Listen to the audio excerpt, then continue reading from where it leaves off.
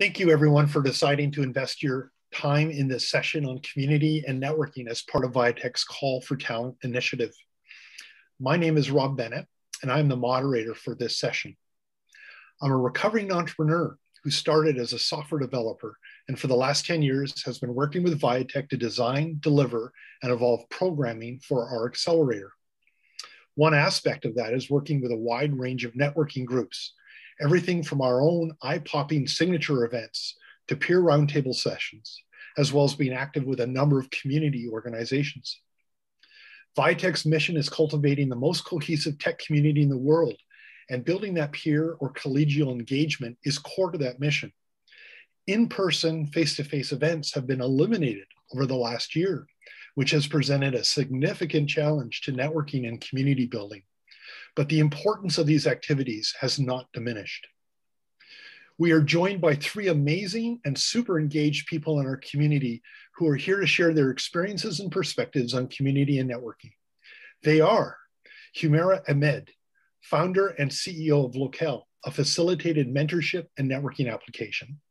Christina Jones, VP Operations for RaceRocks 3D, a company developing tools and applications for e-learning, VR, AR, media, story, and game-based training.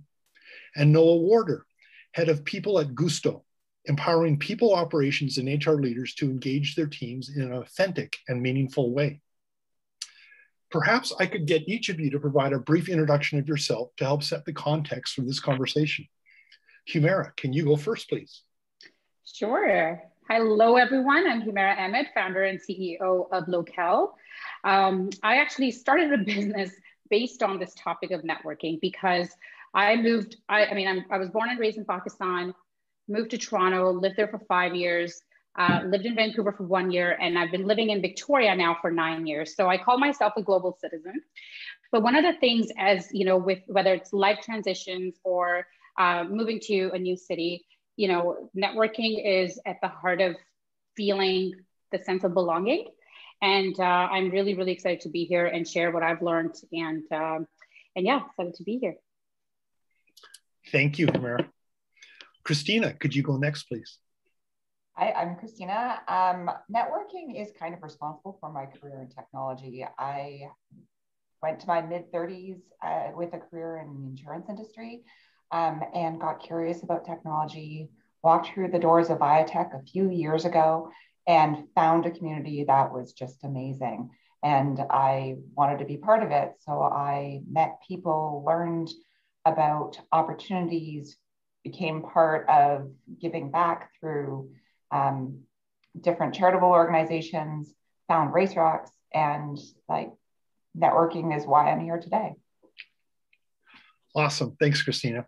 And Noah, can you please introduce yourself? Sure. Yeah. So hi, everyone. My name is Noah. Networking is also part of how I got into this job. I'm traditionally from hospitality, so running restaurants and all that kind of stuff. And you know, you meet a lot of people when you work in restaurants, and I got to meet a lot of great people who worked in the tech industry and sort of introduced me to the Victoria tech scene. And then I founded my last startup based on community, and so that's Battlesnake. It's community for developers to engage with each other all over the world, practice their programming skills, and just have a lot of fun. And so, community networking, it's a big part of how I got my career. It's how I think a lot of people, expand their careers and meet those connections and make friends and, start companies through that networking and making those connections. So really excited to talk about, how we can help everyone here learn about Victoria a bit more. Awesome. Thanks, Noah. And yeah, one of the questions in the chat reminds me that the session is being recorded and the recordings will be made available afterwards for additional reference. We have a few questions prepared to help kickstart the conversation, but we're also looking forward to any of the attendees asking their own questions. So I'll be reading those as we go. In the meantime, I got a few here. So starting one is, what's the best place to start for folks looking to start making connections in our community during the pandemic? And do you feel this is different now than pre-pandemic? Anyone want to go first?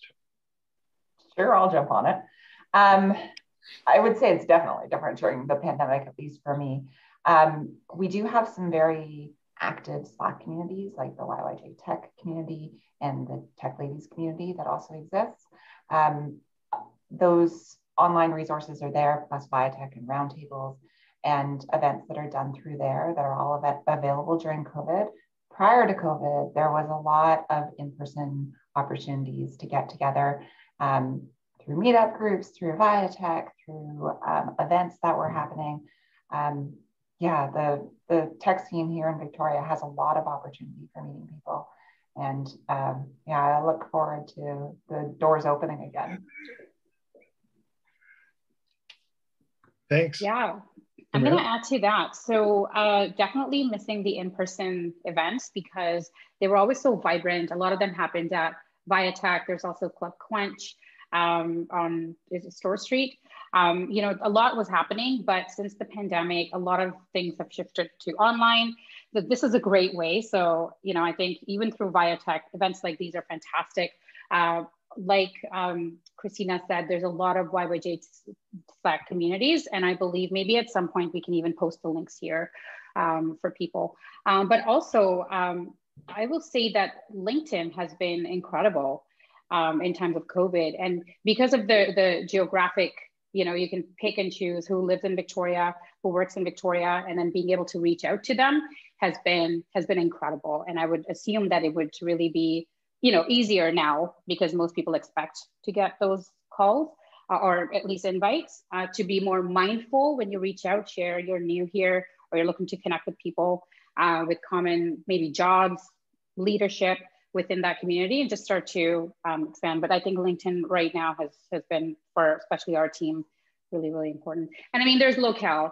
I want to be mindful because it is really for women, people who identify as women. It's a networking app for women to connect, and we have over 2,000 people. So that's also a great way. But for everybody else, I mean, you know, definitely try the meetup, Slack, Viatec.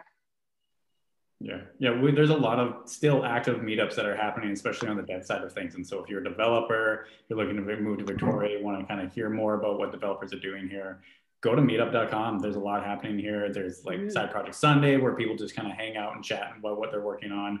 There's a DevOps one. There's also the UX one that meets once a month. There's lots of meetups that are happening for lots of people. And then if you're in like the HR or PeopleOps space, there's PeopleOps.ca. And so that's the community of Victoria and BC. Well, I'd say mainly Victoria, but Up Island and a few people from other parts of BC that, you know, we connect, we chat, all things HR and PeopleOps. And also you could probably reach out to anyone in that community and just ask them like, what's happening in Victoria? And like, you know, these are people who are hiring for companies. They have a pretty good pulse in the community and they're always willing to chat. And I know that I've been making lots of connections since the pandemic, just through like Humaira said, LinkedIn. A lot of people reaching out on LinkedIn and being like, want to move to Victoria, want to move to the West Coast, just want to see what's happening out there. Do you have 20 minutes to chat on Zoom? I think there were so many events to participate in. I think we all took events for granted pre-pandemic. And so now there's lots of opportunities. Noah, I know you were involved in something called Battlesnake, which is a multi-community event you know, there's an employment aspect to it, but there's also a networking component to that. And I think, you know, people taking advantage of every opportunity they have now to help build their network and learn more about communities is super important. Yeah. Battlesnake was a big one, especially for the developers, but also there was Startup Slam. So that was the tech conference where, you know, there was 4 tracks where people could learn from leaders within the Victoria and BC space on everything from design to product to software development for juniors and students to like more senior applications. And so I know they went virtual this year and it worked out pretty well, and I'm sure it's going to happen again. So, you know, there's lots happening here out on the island, and it's, you know, sometimes we just don't make enough noise about it. Well, and I have gotten out for a couple of beverages and some meetings, and it's amazing. You still see people in the bars. There is informal networking that is still taking place in a very safe way. You just have to be outside now. Exactly. And luckily all the bars and restaurants have their amazing patio space, and we're now getting fantastic weather. So it's all working in our favor. Okay, next question I've got here is, what community groups do you recommend for folks with technical backgrounds who want to further develop their skills? Well, I mean, I'll talk about Battlesnake again. Like, it's all about programming, and it is a global community now, but it was started in Victoria. So there's a very strong Battlesnake community here as well. I know they're running their spring league right now, so go check it out and see what's happening there. But that's a big one, and the meetup groups. There's lots of developer meetup groups in Victoria doing their thing. And I think post-pandemic, there'll probably be even more like in-person events and doing that kind of stuff. And so excited to see that happening. I'm just trying to think of anything else, dude. I'm gonna pause and think for a moment and let maybe somebody else jump in. Besides specifically for programming, there's also like the Viatec roundtables. If you're in leadership or marketing or product, there's ones available there as well, which are pretty awesome. Yeah, and we at Locelle also do events that are focused on building community. Again, mostly focused on topics tailored to women, but a lot of men also join our events. So there's that. And then we don't provide like technical development. We focus on leadership competencies. So that's something that which is why this is so hard. If you're a person who identifies as a woman, you can check us out. We really focus on connecting you with leaders who can help you there. Other than that, I also will say that there's, as you join the Slack groups or LinkedIn, being just mindful of what is it that you're looking for? Who are the top 3 people or the top persona of the people that you can possibly connect with? Is it a peer? I always recommend finding somebody with similar job or role as you. That also really helps, because then not only can that be somebody that you can talk to about your challenges or opportunities, but also hopefully become friends. And then the other one is reach out to a leader that you aspire to be like or do admire. Reach out to them, again, being mindful of the intention of that meeting. Reach out. Most people want to give their time, but because we're in such a Zoom fatigue time, be intentional and say, if it's 20 minutes, make sure it's 20 minutes. If possible, send the agenda. Like, I would love to talk a little bit about, ask you questions. Here's a bit about myself, and then kind of see where to go. And always, of course, follow up and thank people. But I really think that being intentional right now more than ever is key, regardless of the method or channel you choose. Thank you. There's a interesting question that came in from Stephen on chat, and I'd like to deal with it because I hear this one really frequently. And either you believe that Victoria, the region, is a very cliquey place, or you believe it's the most open place you've ever seen. I hear both. And I often describe Victoria as a place where it's easy to get the first coffee with anyone, and whether you get a second coffee is up to you or not. And that's certainly my experience. I'd be interested in hearing your own experiences, though, because I know you'll have different experiences than myself. Yeah, my experience with that is I didn't find it cliquey. Again, I entered the tech community as a mom in my mid-30s who had not had a background in tech, and found people really interested and willing to talk to me. I joined some groups. I became part of going to lots of events that were not set up or tailored for me. They were tailored for everybody, but nobody went that's an outsider, let's not talk to them. It was very, I felt very welcome. I went to a breakfast club where I sat with a bunch of young developers and learned about their path. And yeah, I have always found the tech community in Victoria very open and welcoming.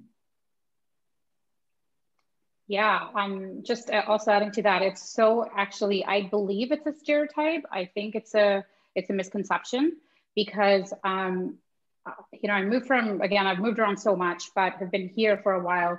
And one of the reasons is that people are welcoming. You may have to go into, say, 5 groups, but you will find your tribe. It's also making sure that, whatever group that you go into, you're authentic with whatever the ask is, learning about people. And I think it just goes everywhere. I will say though, that here it's all about meaningful relationships. Whereas in Toronto, when I lived there, it's okay, what do you want? How can I help you? Here, people will help you for sure. but it's also, there's more element of that authenticity. Like, do I want to help you? I think it's just definitely, I've noticed, but very welcoming. And before too, I remember when I moved here, I went to Viatec straight. I even took a volunteer position because I wanted to just get involved. That was a great way. That led to a lot of actual paid consulting work, which was fantastic. And then also through that, you know, meeting with other leaders and even having that ask, if they see that authenticity and passion in you, they will make referrals. Like, oh, you should talk to so-and-so. I think they would be a great person for you to talk to. I've definitely found that people have been really welcoming, referred me to a lot of other people who added value to my network. And it's just come from a space of, how can I give? And you will get so much more in return because people really genuinely want to help. Yeah, there's a lot of people who will help you if you reach out and ask for them, and you tell them what you want, and, you know, do it in a very respectful manner, and, you know, offer to, I'd say, you know, back in the day, you take them out for a cup of coffee or something like that. But now it's like, can you give me 20 minutes on Zoom? And this is what I'm looking for. This is what I want to achieve. I will say, like, personally, like, I do get a lot of people reaching out and being like, hey, like, can I have a 30-minute conversation? And my first question is always like, what do you want to talk about? Like, what is the purpose of this conversation? Are you trying to solicit me for, like, trying to sell me something, or are you looking for help? So being, like, authentic, like Humaira is saying, like, be authentic, be upfront about what you're looking for. And you're going to have to put in some work. Like, full disclosure, I think that cliquey stereotype from Victoria comes from, like, people have their friends and they have their friend groups and they have their groups of professional networks. And to break into those, you are going to have to put in a little bit of work. And I will say, like I'm originally from Saskatchewan, like, I'm from the prairies, and prairie folk are a little bit more open than I will say they're on the West Coast, just because, you know, when you live through a 50 below winter for 8 months of the year, everyone takes care of each other no matter what. Whereas the West Coast, you can go out and do whatever you want all year round. But you're going to have to put in a little bit of work. You're going to have to ask some people, and you're going to have to, you know, put yourself out there a bit, and, you know, take a few chances. And you might get burnt, and you might not get exactly what you want right away, but you got to be persistent about it. And that's the key thing there. It's not going to be easy, but if you can make it, Victoria is one of the best places to live in the world. Really, it's lovely here. Yeah, and, you know, I think part of it is the economic makeup of our tech industry. There's no really dominant subsector. And so consequently, there's not a lot of competition except for talent. But, you know, there's more than enough money to fund companies and their ideas. And so I think people don't feel as competitive. There's not as many walls that get built. But I think you're all right. You have to put some effort into it. You got to know what you want. Like, if you're going to talk to someone like me who can connect you to someone in industry, you got to help me. I'm just not going to volunteer to start connecting you. You got to ask, and you need to be specific, and you can't be selling. I love the fact you brought that up, Noah, because, you know, a lot of people are trying to sell some product or service, and we get a lot of that too. So yeah, that's fantastic. As I'm sure all of you know, there's a big diversity, equity, and inclusion initiative on right now with Viatec. It's been that way for a while. It's just people are now labeling it. So I'd like to jump to this last prepared question that we had. What support is there available for folks from historically marginalized groups in the tech industry, like women, Indigenous, people of color, people with disabilities, et cetera, within our community? I can't answer this question without talking about what I do, unfortunately. I was leaving that one to you. I was like, that's why we're all quiet. Because, you know, here's the thing. I think, you know, I focus on people who identify as women, whether that's Indigenous, whether that's other, you know, I'm from Pakistan. You know, even our team is, you know, women from Brazil, China, like, you know, so our goal is to create equitable workplaces for women. And we know that workplaces that work for women work for a lot of other groups as well. And so there's Locelle. So because we're traditionally employer funded, so if you've moved here for a job, you can refer. that would be great. But other than that, you know, I think it can be, you have to somewhat take it upon yourself. Reach out, like I said, reach out to people. Like I've gotten so many mentors through just cold calling these people with sharing, hey, I want to develop in this area. Just again, getting that coffee, but being mindful and say, I'm thinking about getting into this industry, or I'm thinking about leveling up a little bit. What do you recommend? Here's what I've done. Here's where I'm finding blockers. Show that you have made an effort already for yourself, and then reach out to people. You know, it's very trusted. It's kind of like, I don't know, like sales, but it's like you have to build that relationship first. And a lot of people will give you their time. They will mentor you, they'll sponsor you, they'll advise you. I remember even reaching out to this amazing woman, Allison Twiner, 2 years ago. She was speaking at a panel, angel investor, and she when she was on a panel, they were describing her as she just, you know, left Facebook. She's kind of semi-retired now. And I was like, oh my gosh, that's the person I want to talk to. I literally, right after the panel was over, I went on LinkedIn, reached out to her, said, hey, Allison, would love to connect with you. Here's what I'm doing. I would love to talk about XYZ. She responded right away. She said, yep, let's book a time. We booked a time. I still remember I was sitting at Discovery Coffee Blanchard, and I called her up on the phone and I said, hey, will you be my advisor? And that was the first thing I said. Sounds so stupid in hindsight, but she's like, yeah, sure, let's talk about it. And I was like, what? I was looking around like, what? I was expecting a no. But yeah, I would say just you have to make that effort. And then probably Viatec too. I believe you also share a lot of, you know, opportunities for skill development. So yeah, that's what I would have to say. When it comes to DEI, it's like, it's a work in progress. Everybody's trying to do better, and which is fantastic. Everybody's becoming mindful of it. And so like change is happening. I know Victoria has had a lot of opportunities and specialty groups that have come into involvement in the last 5 years, specifically around inclusion of women into tech spaces. That's part of where I found my footing in the tech industry, was coming through Ladies Learning Code and groups like that, IWIST, and wonderful communities that exist like that to support women who are entering tech spaces. There are lots of groups that are coming into fruition, but those support networks for marginalized communities are growing, and I'm really excited to see where they come to in the future.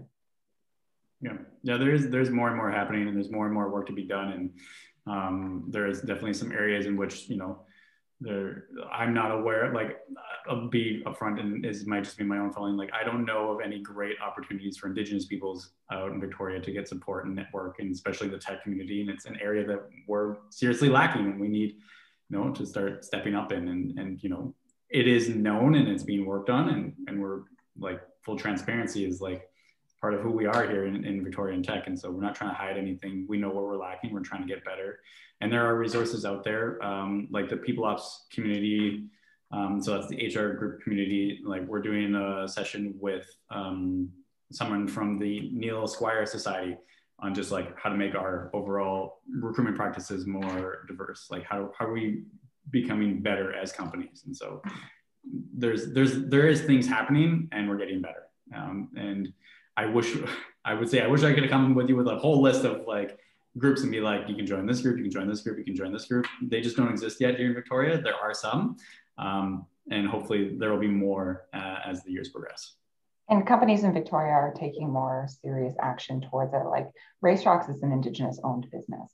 And we're working towards getting our certification to be a certified Aboriginal business.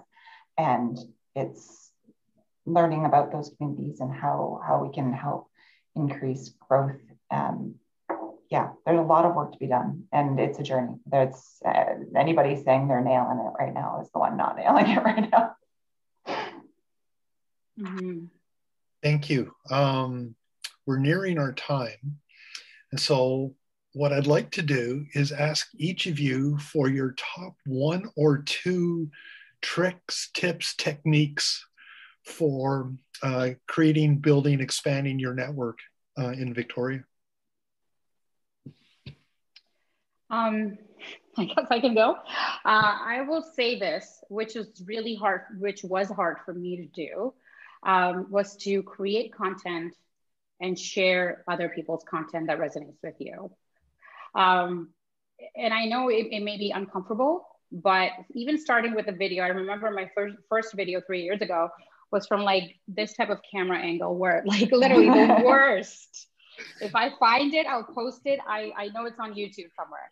But you know what? I put myself out there and I talked about the why, you know, kind of why I was doing what I was doing, put it there. And I remember on LinkedIn, and I was so scared, but you have to just go for it.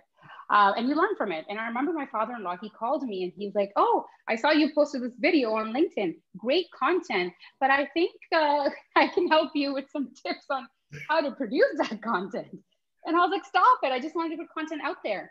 And I kid you not, that video kind of started my kind of video speaking, because I was like, okay, now this is the bar set really low, right? I got so many comments because people were like, this is amazing. This is awesome. It's raw, it's authentic. And I was like, wow. So then I started to do more of those. And I remember at one point, our team member, he was like, Humaira, I think it's about time we invested in a proper camera and mic setup. But anyway, what I want to share here is put yourself out there, create meaningful content. If you can't think of anything, share other people's content, because then you'll start to establish that authority, that credibility, that influence within the Victoria Tech community. Share Viatec's content, right? It's like, then you'll say, oh, who is this person that shared it? So yeah, so give the gift of sharing content and create content. And I think that would be my top tip. I love the fact you used the word authentic as well. Mm-hmm. People can tell. I would say approach networking in community with an attitude of curiosity and collaboration. Go into everything about what you can learn and what you can give back. If you go with them with those attitudes, they're always well received, and people want to help people who want to learn. Awesome. Noah, you get the last word. I'll try and make it good. So I would say like a big thing of that of just like, look for the people that are producing that great content, like Humaira said, and also follow them and reach out to them and ask them like, I love what you're doing. This content is amazing. I'd love to learn more about how you're doing this, why you're doing it. And then just like, follow those people that you want to connect with, and follow the companies you want to connect with, and follow the community groups you want to connect with, and start just brushing up on what's happening. Because if you're applying to a company in Victoria, or you move to Victoria and start applying to Victoria companies, they're invariably going to ask you like, what do you like about here? Why do you want to move here? What's going on here that's interesting to you?